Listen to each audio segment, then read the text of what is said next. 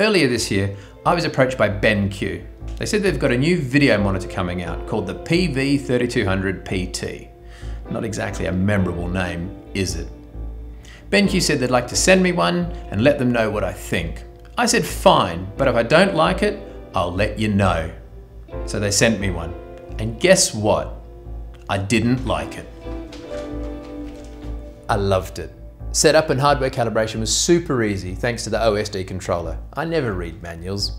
The 4K UHD panel has such fine resolution, uniformity and color fidelity, it was almost like looking out of a window. In fact, it's 32 inches wide, so it's almost the size of a window. I asked BenQ, who's this aimed at? They answered, anyone working with video post-production, which is great because this covers 100% of Rec 709 color space.